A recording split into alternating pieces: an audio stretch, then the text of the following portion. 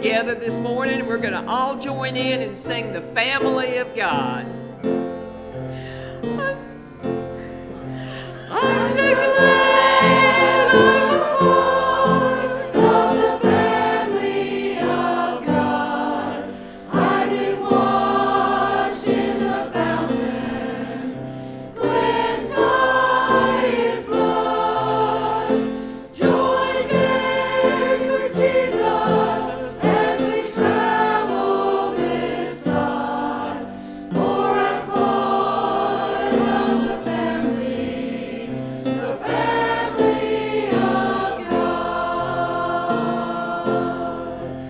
I'm so glad I'm a part of the family of God.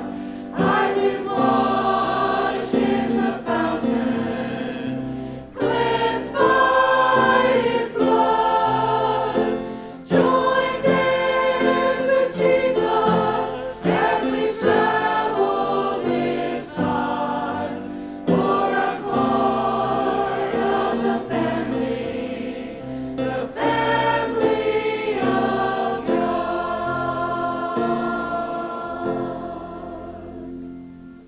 Thank you, and you may be seated. Good morning. Welcome to South Fork. We're glad you're here today. We could all gather together in this house and worship together. It's going to be a great day. We are excited today to see all of our Samaritan's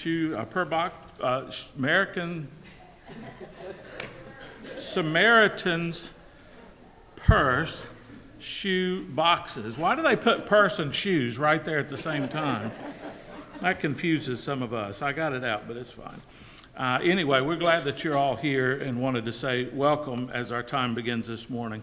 We have some announcements. If you have a bulletin, we'll just pick the several that are important, then you can read it all. But if we sat here and read it all, we might be here a while, so just wanted to bring up a few things. The Circle of Hope Thanksgiving Supper is tomorrow. You're invited to that if you're a part of the Circle of Hope, and so they're going to be gathering for that. We do have some other things that are coming up. Again, Christmas practice. You could see some of those things. We want to wish congratulations to Heather and Brandon Miller on the birth of their son, Harris Lee Miller, born this past week on the 12th. And so we're excited to welcome him into the world and be excited when we get to welcome him here. We are also announcing for the Renovation Fund an online bake sale. We have done one in the past. It went really well. This time we're going to want to do one the third week in December, and that way we'll have tons of desserts and things for people to have during their Christmas gatherings. But you can think now, if you'd like to bake something or contribute in some way to that, have that in your mind already that that's coming. You'll see more details about that earlier. I also want to announce a country breakfast for Center Methodist Church coming up this Saturday, November the 23rd from 6:30 a.m. to 10. They're going to have all kinds of country breakfast goodness, and the proceeds go to benefit Western North Carolina. Are there any other announcements that need to be made at this time? Daniel, in the hallway, Okay. on the corner, I think where the cards are, there's a few things left from Fall Festival, mustard, salt, and pepper. Okay. It's $2 per item, Okay. if you'll take Judy. So there are a few things in the hallway left over from the barbecue, and we'd like for those to disappear. If you put an extra couple of dollars in Judy's pocket, then we can just add that to the total. Add that to the... She will honestly and dutifully add that to the right account, and our total for the barbecue will continue to go up. But we would like for those not to be here anymore. If you walk by and something might be useful to you, we'll make you a deal. Any other announcements? We do have some items on our prayer list. Our prayer list can get kind of long sometimes, and so I want to read some that are mentioned in the Sunday school classroom that meets, and then we'll open it up to see if others want to add some folks for us to consider in our prayers today. James Darren Brewer, Tammy Dunlap, Michael Dalton, John Clausen, family, co-workers, some new classes, Bob Crawley, Gail Black, Matthew Johnson and his family. Matthew did get home from the hospital yesterday evening. They had been saying a 10-day recovery, and he turned that into 6. So that's we're happy about that. Billy Cockman, Trudy Davis, Ronnie Lindley, Ann Johnson, the family of Jeff Capes, Nancy Murkison, Heather, Brandon, and Harris Miller, Kendall, Eli, and James, of course, was just born, and then Abby, Andrew, and their baby girl soon. For Dan Stafford, we all have many unspoken requests, and to continue to remember Peggy Lindley and Carrie Petty. Are there those that we'd like to mention out loud today to add to our prayer list today?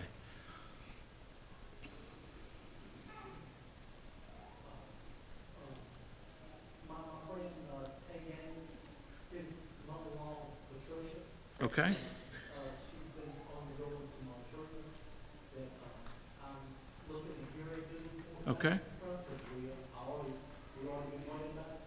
But my uncle, David Thomas Clausen, Okay. he's still been undergoing treatments for something different. Okay. For cancer. So we serve. Thank you. Thank you. Any others? One of the things that they encourage us to do, and in your bulletin, we hope you have a little handout called Pray With Us from Samaritan's Purse, is to, as we get together and we put together these boxes and we're getting ready to send those to Samaritan's Purse and deliver those, and they're getting ready to deliver them all over the world, is to pray for those and to pray for those boxes. And so we have a habit here of coming forward. If you want to, we're going to ask, if we will, if the kids would come up and pray over these also, but I know some adults may want to come and surround these boxes, and we want to have a special time of prayer today.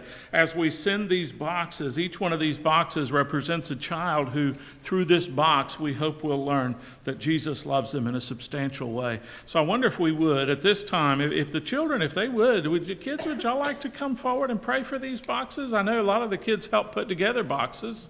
Why don't y'all come forward?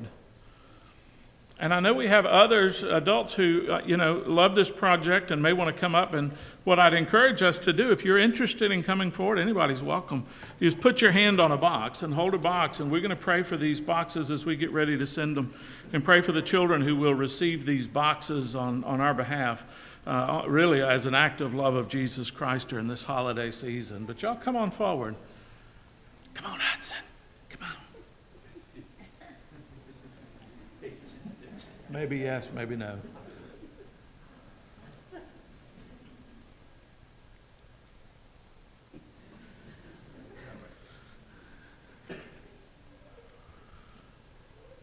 Let's pray together. We're going to pray for all of these prayer requests and also for these boxes. Heavenly Father, we're grateful for this day. We're grateful that we have access through prayer to a wonderful God who loves us. If we could only imagine the love that you had for us, the height and the depth and the width of your love, it would change our hearts forever in a wonderful way. And so we're praying for that today. As we see your love, we want to send that love. We want for other people to see that love. And so we've put together, as a congregation, as individuals, as groups in this church, we've put together these boxes. We fill them with toys and all kinds of different things, and socks and everything imaginable we could put in there.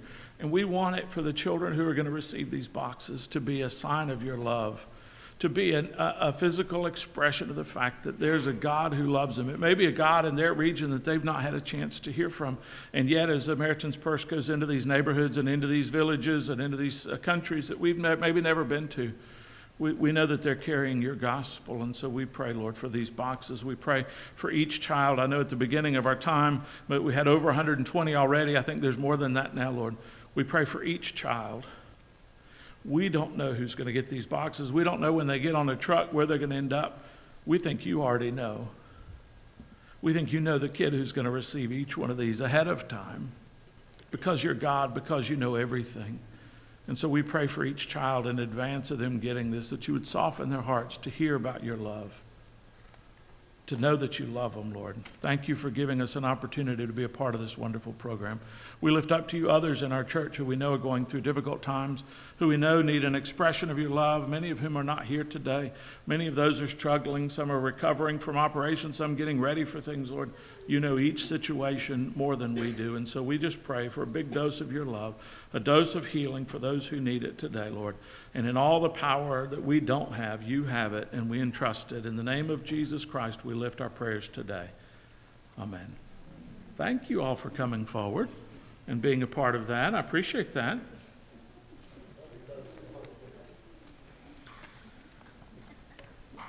We started a while back in the month of November collecting our offering again. We want to do that again today, a physical expression of our thanksgiving to God for how He has blessed us.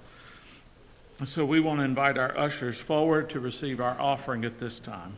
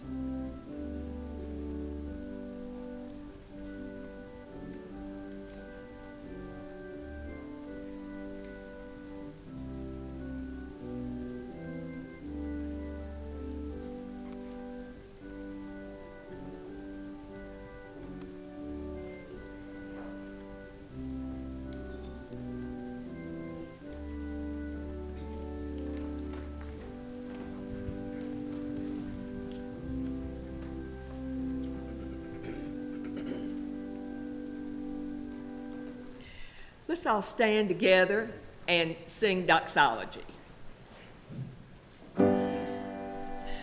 Praise God from whom all blessings flow. Praise Him, all creatures here below. Praise Him, all of ye heavenly hosts. Praise Father, Son, and Holy Ghost. Amen.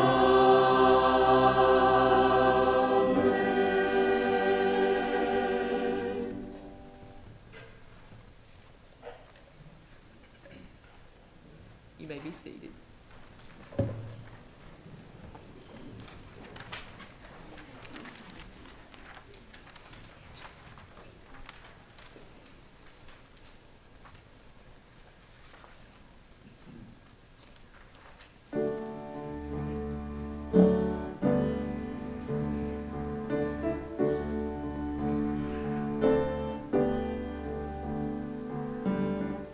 We will remember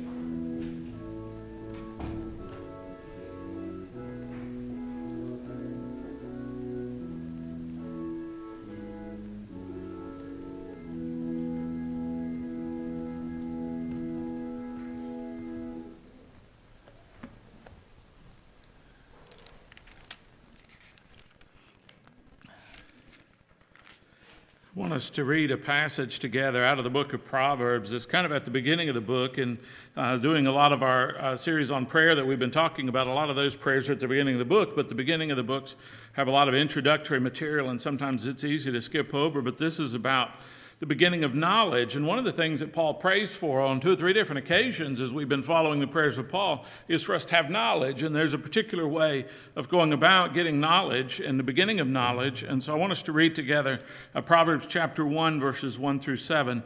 And then we'll have a time of open worship. If during that time of open worship you'd like to share and something that would be beneficial to the group, we invite you to do that.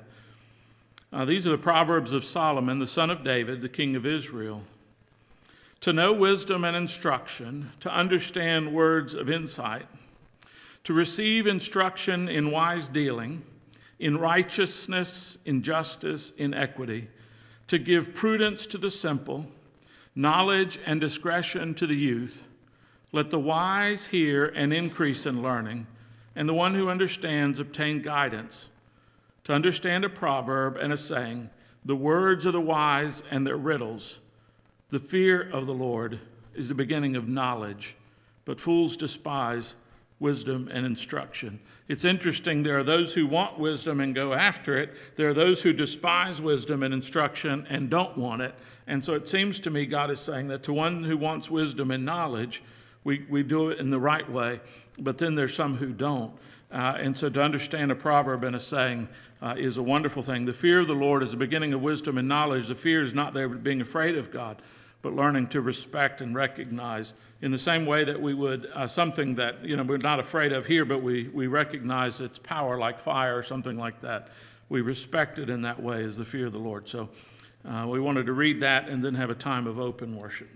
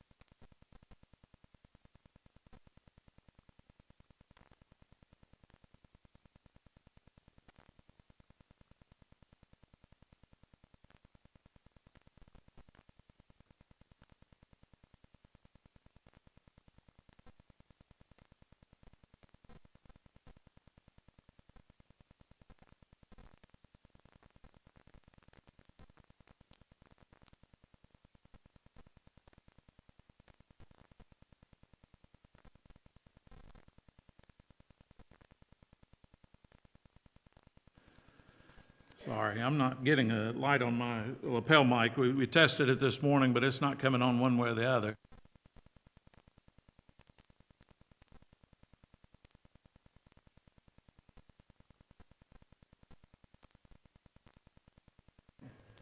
Okay.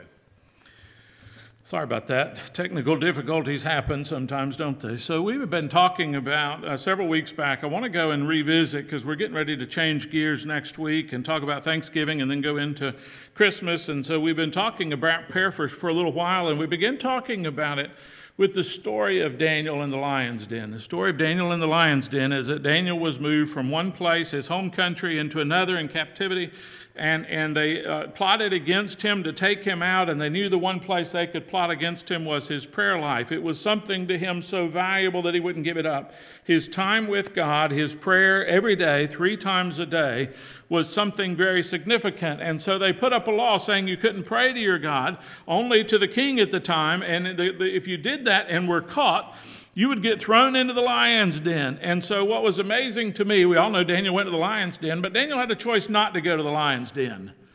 Daniel could have closed his curtains at night when he prayed and nobody would have seen him, but that wasn't good enough for Daniel. He wanted them to know he was praying to his God. He was praying in the direction of Jerusalem, and he did it 3 times a day, and he wasn't going to stop for anybody else.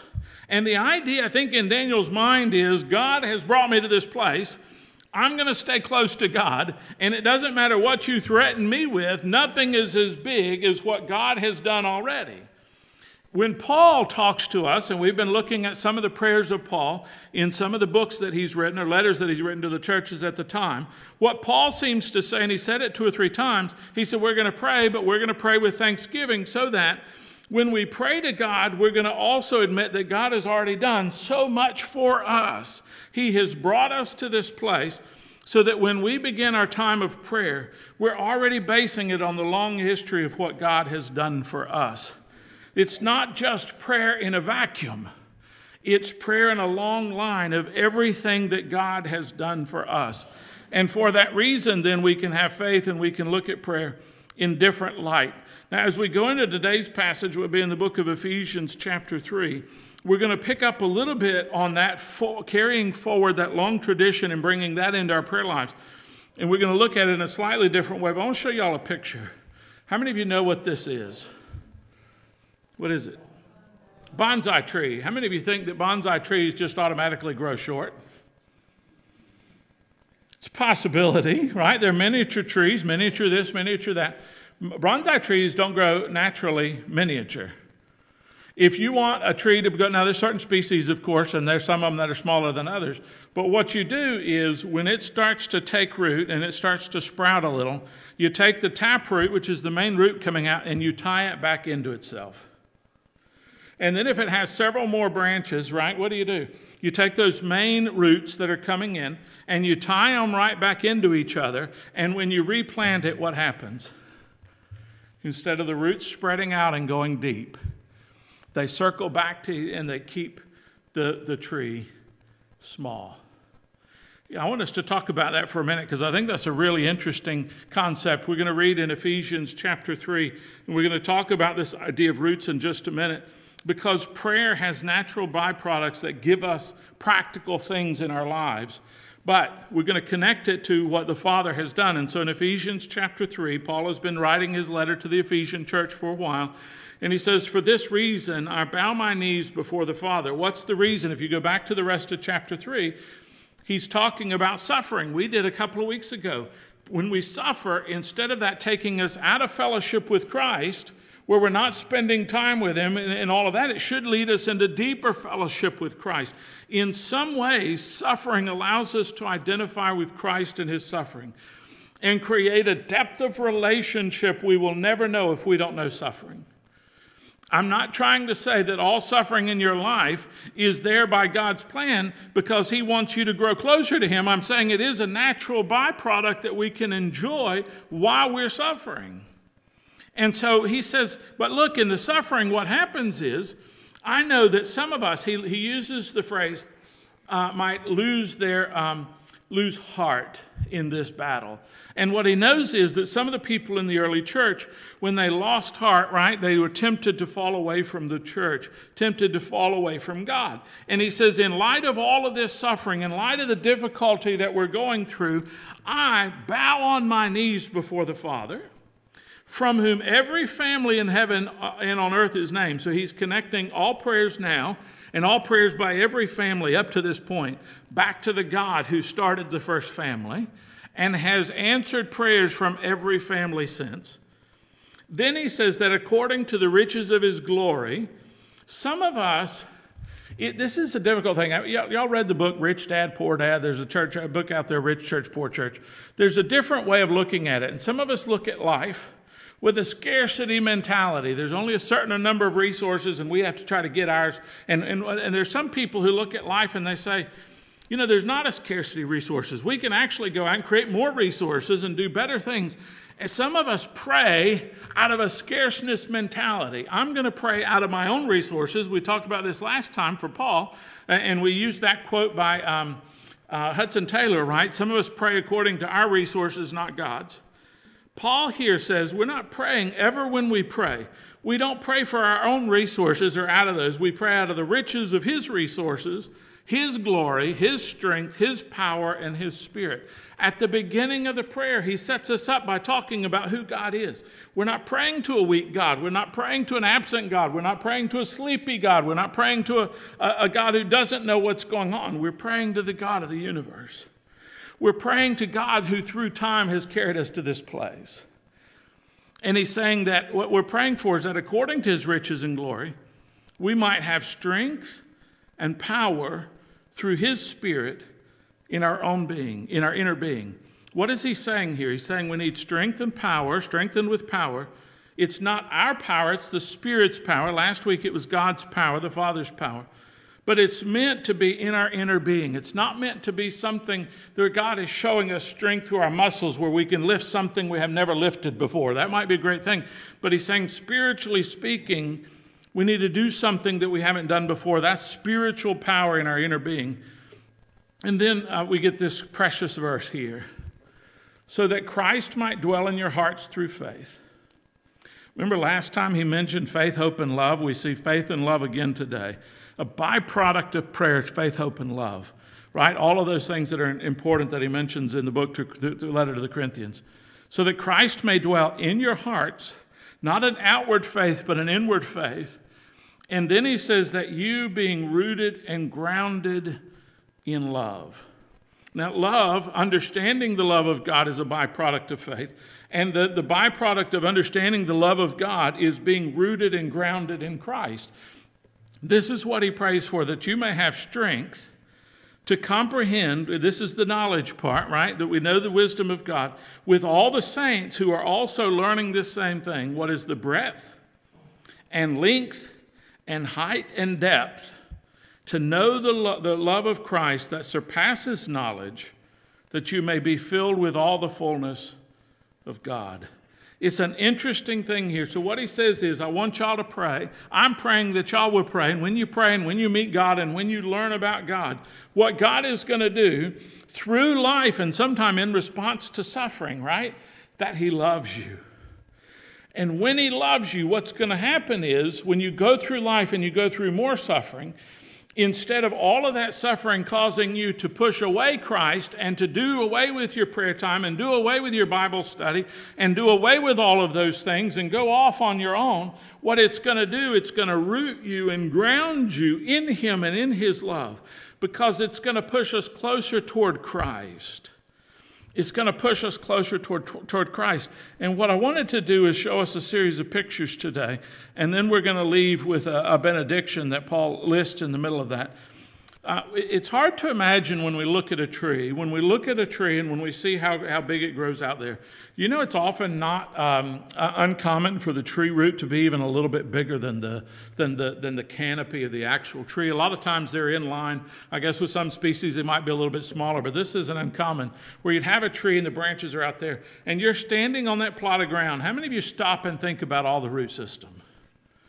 Farmers especially might be tempted to understand a little bit more about all of that. I think a lot of us would sit under that tree On a warm day, drink a little bit of lemonade, enjoy the shade, and not think a whole lot about the roots. Right? But what about if a wind came along out of the east? What if a storm popped up? What if it started lightning? What's to keep that tree from coming down on us?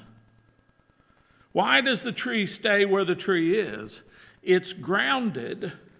It's rooted in such a way that it's able to stand up to the huge wind. Basically, that's a big tent catching wind. How many of you have been on the highway and a wind comes up and you're driving next to a tractor trailer and that tractor trailer starts coming over? Or maybe better yet, you've driven the church bus. Any of y'all driven the church bus on a windy day, and what happens? That wind comes along, and you better go ahead and start steering into the wind a little bit, because it's just, this tree is like a big tent. How many of y'all, I keep saying that. You've watched a storm come through, maybe it's a hurricane, maybe it's just a thunderstorm, and the wind comes up, and y'all have a trampoline, or your neighbor has a trampoline. What happens to that? You find it 3 blocks away. That tree is like a big trampoline sitting out there going, hey, wind, catch me. And yet it doesn't move. It doesn't blow away. Not saying some don't, right? But most of them stay. Most of them withstand. And it's not because of the canopy, what you see. It's because of what you don't see.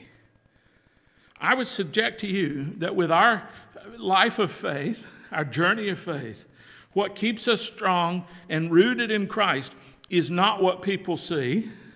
It's not necessarily going to church. It's not necessarily how loud we sing the song, whatever the song might be. It's not necessarily all of those things. It's in that 15 minutes with Daniel's life, right? When we're praying to God, when we're reading our scripture, when we're spending time with the Father, that's the part, according to Paul, that gives us roots. It can be a tremendous thing because we can be tempted to not take that time every day, to spend time praying, to spend time reading Scripture, to spend time in fellowship, to spend time listening to God after we're done talking to God. It can be tempting to move on. But what I think happens, and I found this picture, see if you like this picture. What do you think about this picture? Can you see it? I never know. It didn't come up. There you go. It's almost as if in our quiet time, our inner being and the inner being of the Holy Spirit of God meet together and form an arrangement that we're going to hang out and be friends, right? God strengthens us in our roots when we spend time with Him. And when He does that, our roots want to go deeper and deeper, right? And so we're working together with God, spiritually speaking, to do something in harmony with Him. What would be the opposite of that? I could have shown every picture in the world. I had fun looking at pictures this week, trying to figure out what I would include. What happened here? This is not rooted, but what? Uprooted. What happens to get uprooted? Maybe that wind was just a little too much. Maybe the roots weren't quite high enough. I know what happens a lot of times.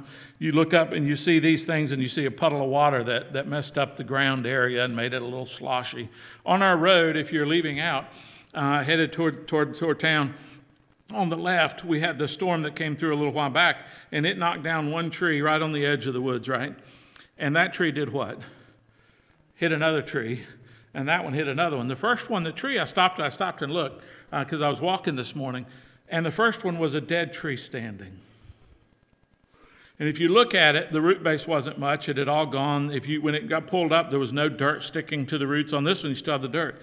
But that dead tree hit a live tree, and that tree fell and hit another one and took off a whole layer of the branches on one side. What I'm saying to you is that being in a church and being together, we have a responsibility not just to root and ground ourselves for our own sake, but what happens is if we get blown around in the wind and we're in the forest, which we are in a church, right, our rootedness affects everybody else's rootedness.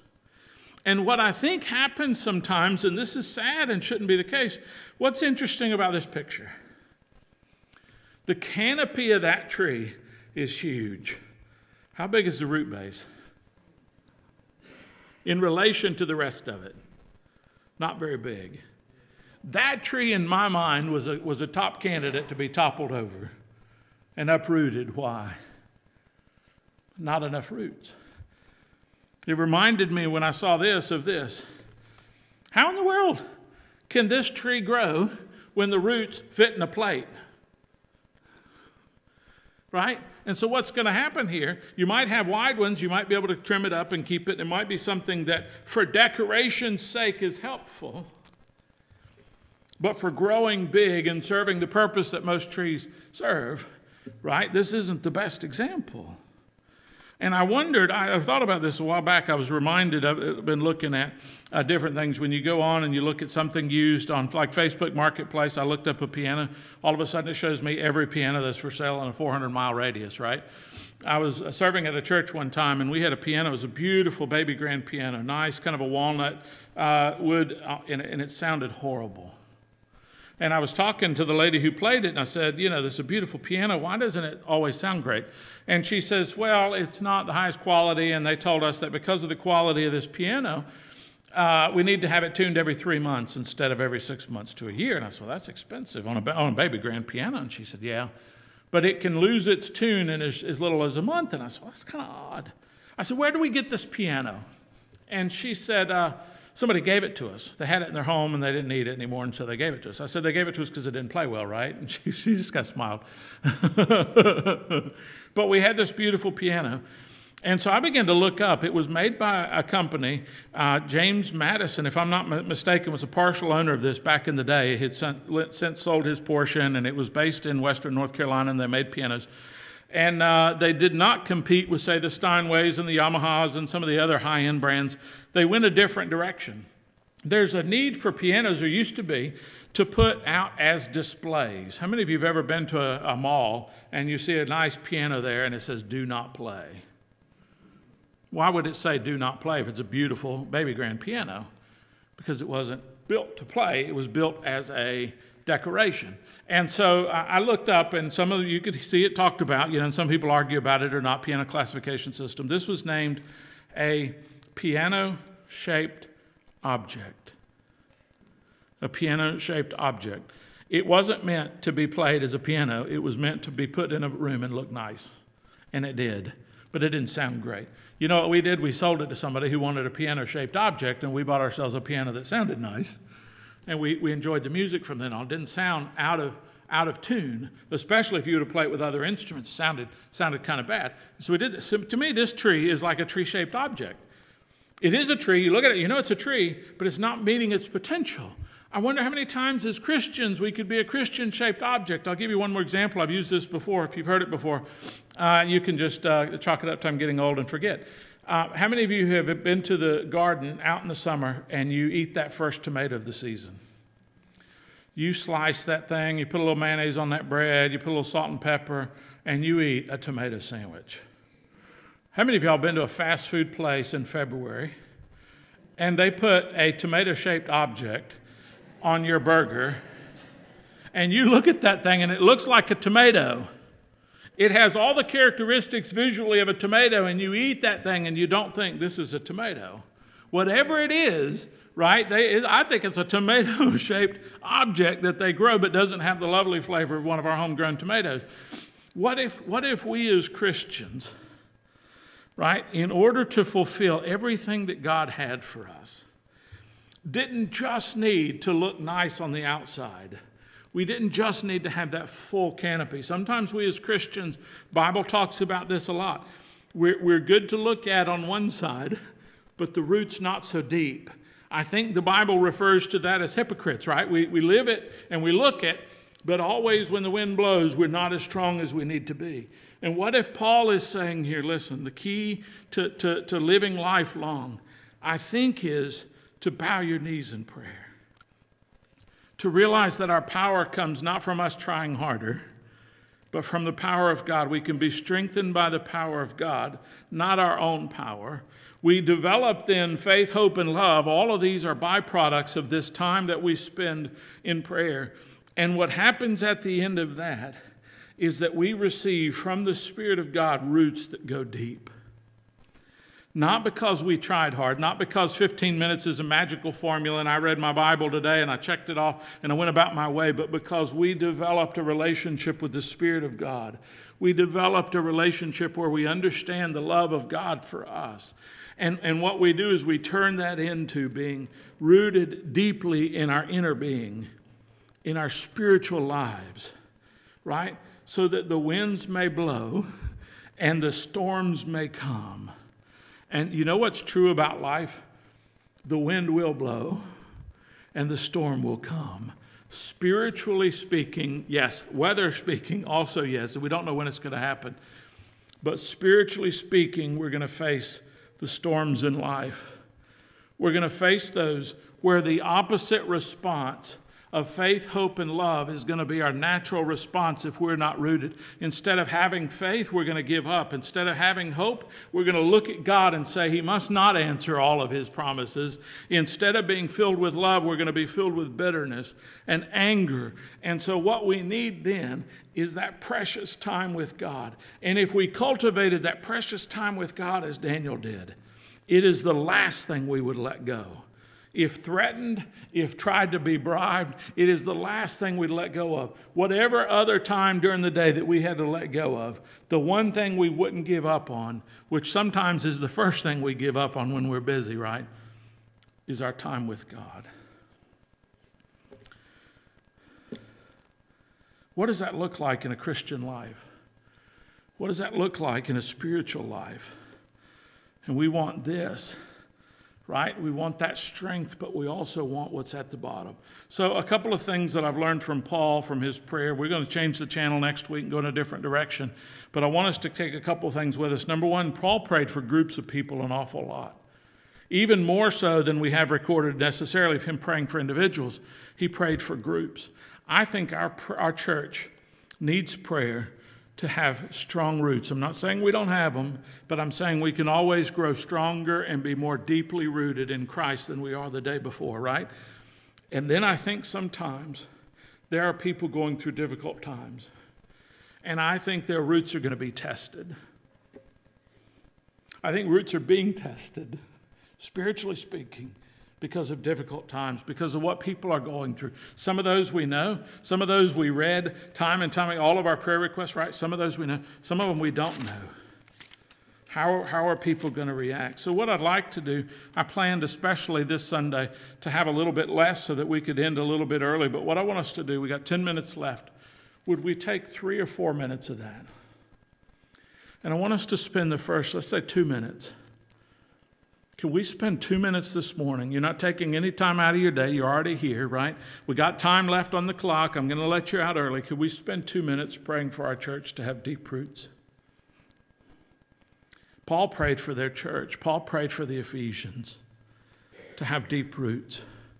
Could we pray that our church would be rooted and grounded in the love of God and faith of God and hope of God? And then I wonder, the second 2 minutes, we're just going to spend 4 or 5 minutes here, okay? The second couple of minutes, do you know somebody who's hurting? Do you know somebody who's going through a tough time? What if you prayed for them to grow stronger in Christ, to have that rooted relationship? And then maybe at the end, maybe you just commit yourself a little bit more to those 15 minutes, to that time with Christ so that you could be deeply rooted. I want to sit down. I just want us to spend some time as a church. Nobody's going to be talking out loud. You don't have to move around or go in your heart, in your mind. Let's spend the next 3 or 4 minutes in prayer for our church to have strong roots as in the community, in our church, all of that. For individuals that we know are being tested in their roots right now, that God would remind them of how much he loved them, that they would see that. And then renew our own commitment to pray and to enjoy the byproducts of that rootedness ourselves.